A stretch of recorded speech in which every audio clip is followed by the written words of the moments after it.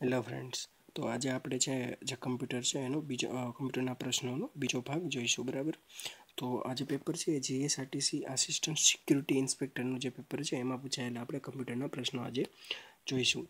જે બિનસચિવાલયની પરીક્ષા આવે છે એમાં તમારે 25 માર્ક્સનું કમ્પ્યુટર પૂછાય છે. બરાબર, તો એમાંથી આપણે જે એવા કેવા પ્રશ્નો પૂછાઈ શકે છે એ આપણે અહીંયા જોઈએ છીએ. બરાબર, અને આમાંથી બેઠા પ્રશ્નો પણ પૂછવાની સંભાવના ઘણી વધી જાય છે, કારણ કે કમ્પ્યુટરમાં એ તમને સહેલું જ પૂછવા માંગતા હોય છે. એટલું બધા ડીપમાં કંઈ તમને પૂછતા છે નહીં, એટલે ઝાઝા પ્રશ્નો નીકળી શકે નહીં. બરાબર, તો તમને એ જે બેઠા પ્રશ્નો છે એ પૂછવાની સંભાવના પણ પૂરેપૂરી વધી જાય છે. એટલે તમે આ પૂરેપૂરો વિડીયો જોઈજો. બરાબર, જેથી તમે એક પણ ક્વેશ્ચન મિસ ના કરો. બરાબર, અને જો તમે મારી ચેનલ હજી સબસ્ક્રાઈબ ના કરી હોય તો સબસ્ક્રાઈબ કરી લેજો, અને બાજુમાં જે બેલનું આઇકોન છે એ પણ દબાવી દેજો, જેથી હું જ્યારે પણ નવો વિડીયો અપલોડ કરું તો તમને એની નોટિફિકેશન મળે.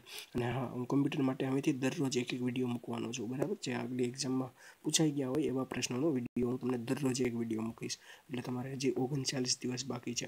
કાલે એક વિડીયો મેં મૂકી દીધો છે. બરાબર, તો દરરોજ હું એક વિડીયો મૂકીશ, તેથી તમારે કેટલાય ક્વેશ્ચન થઈ જશે. બરાબર, તો એમાંથી જ તમને ક્વેશ્ચન પૂછવાની સંભાવના બહુ જ વધી જશે. બરાબર, તો ચાલો આપણે આજનો આ જે પ્રશ્ન છે એના સોલ્યુશન જોઈએ. બરાબર, તો ફર્સ્ટ ક્વેશ્ચન છે કમ્પ્યુટરમાં એક્સેલના સંદર્ભે નીચેનામાંથી કયું ખોટ છે? તો આપણે ખોટું છે એ ગોતવાનું છે.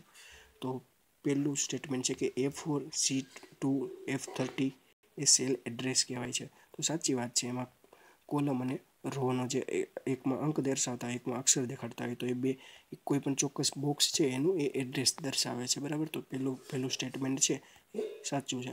પછી ત્રીજું સ્ટેટમેન્ટ છે કે એક વર્કશીટમાં 256 કોલમ છે, તો એ પણ સાચું છે. તો તમને અહીંયા શું કીધું છે કે એક્સેલની ફોર્મ્યુલા પ્લસના ચિહ્નથી શરૂ થાય છે. આ પ્રશ્ન છે ને આપણે કાલે જ જોઈ ગયા. તમને ક્વેશ્ચન પૂછ્યો હતો કે એક્સેલની ફોર્મ્યુલા કયા ચિહ્નથી શરૂ થાય છે? તો એ છે ઇક્વલ ટુ, એટલે કે બરાબરના ચિહ્નથી શરૂ થાય છે.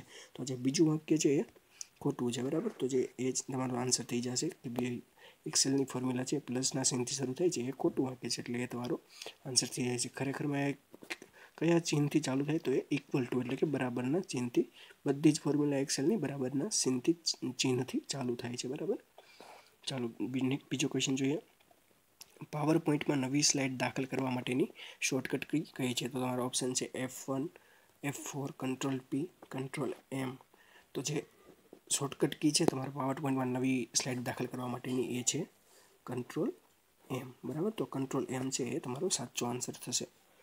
નેક્સ્ટ ક્વેશ્ચન છે ઇન્ટરનેટ સંદર્ભે IP સરનામામાં .com હોય તો એ કઈ સંસ્થાનો ઉલ્લેખ કરે છે? તો .com એટલે થાય કંપની. બરાબર, કંપની. તો તમારો જવાબ થશે ધંધાકીય. બરાબર, તો ઓપ્શન ડી છે એ તમારો સાચો આન્સર છે. કોઈ પણ ફાઇલ અથવા ફોલ્ડરને શોધવા સ્ટાર્ટ મેનુ અંતર્ગત કયા વિકલ્પનો ઉપયોગ થાય છે? આ સાવ સિમ્પલ ક્વેશ્ચન છે. બરાબર, તમે સર્ચ કરીને એ શોધી શકો છો. સર્ચ એ તમારો સાચો આન્સર છે. નેક્સ્ટ ક્વેશ્ચન છે કમ્પ્યુટર કામગીરી અંગે કીબોર્ડ પરની કઈ કી હેલ્પ મેનુ માટે છે? તો F1 છે એ હેલ્પ મેનુ માટેની કી છે. બરાબર, આ પણ સાવ સિમ્પલ સ્ટ્રેટ ફોરવર્ડ ક્વેશ્ચન છે. નેક્સ્ટ ક્વેશ્ચન છે પાવર પોઈન્ટમાં સ્લાઇડની અંદર ઇફેક્ટ આપવા કયા ઓપ્શનની આપણે જરૂર પડે છે? બધાને જેને ખબર ન હોય ને કાં તો ડાયરેક્ટ ઇફેક્ટ ટિક કરી નાખે, કાં તો ડિઝાઇન ક્લિક કરી નાખે. પણ જે સાચો તમારો જવાબ છે એ થશે કસ્ટમર એનિમેશન. બરાબર, ઇફેક્ટ દાખલ કરવા માટે કસ્ટમર એનિમેશનનો ઉપયોગ થાય છે. નેક્સ્ટ ક્વેશ્ચન છે કમ્પ્યુટરમાં વપરાતી ફ્લોપીનું પૂરું નામ શું છે? તો એનું પૂરું નામ થશે ફ્લેક્સિબલ ફિઝિકલ પ્રેઝન્ટેશન. બરાબર, તો એ તમારો આન્સર થશે ઓપ્શન સી. પછી 8મો ક્વેશ્ચન છે નીચેનામાંથી કયું ઇન્ટરનેટ સાથે સંબંધિત છે? તો સાવ DMP છે નથી, BMP છે નથી, URK નથી. તો સંબંધિત કયું છે? URL છે. બરાબર, એડ્રેસ એક ટાઈપનું છે, તો એ ઇન્ટરનેટ સાથે સંબંધિત છે. તો સી ઓપ્શન છે તમારો જવાબ થઈ જશે. સોફ્ટવેર કોડમાં ભૂલ શોધવાની કામગીરીને શું કહે છે? તો ભૂલ એટલે એરર થાય. બરાબર, આ શું કહેવાય? ઇંગ્લિશમાંથી ડાયરેક્ટ ગુજરાતીમાં ટ્રાન્સફર કર્યું હોય ને એટલે આ ટાઈપનું જોઈએ. તમને પૂછવા માંગે છે એરર, ના અહીંયા લખ્યું છે ભૂલ. બરાબર, તો આ મતલબ ભૂલ એટલે મિસ્ટેક થાય. બરાબર, તો આ ટાઈપની ભૂલ એ લોકો કરતા જ રહેતા હોય છે. તો ખરેખર અહીંયા હોવું જોઈએ એરર. બરાબર, કમ્પ્યુટરમાં એરર જ્યારે સોફ્ટવેરમાં એરર શોધવા માટે ની કામગીરીને શું કહેવાય છે? તો એને ડીબગિંગ કહેવાય. એરર જ્યારે આવી જાય તો એને બગ આવી ગયું કહેવાય છે. બરાબર, આપણે બગ તો એને કહેવાય ડીબગિંગ. એટલે બગને દૂર કરવાની ક્રિયા એટલે ડીબગિંગ. તો એ તમારો આન્સર થશે. પણ આ તો ડાયરેક્ટ ઇંગ્લિશના પ્રશ્નોમાંથી ગુજરાતીમાં ટ્રાન્સલેટ કરી નાખે એટલે આવું થઈ બધું. નેક્સ્ટ ક્વેશ્ચન છે, કમ્પ્યુટરને બૂટ કરી શકાય તે માટે કમ્પ્યુટરમાં શું ફરજિયાત હોવું જોઈએ? તમારે કમ્પ્યુટરને બૂટ કરવું હોય તો એમાં ફરજિયાત ઓપરેટિંગ સિસ્ટમ હોવી જોઈએ. બરાબર. તો એ તમારો ઓપ્શન સી છે એ સાચો આન્સર થશે. બરાબર.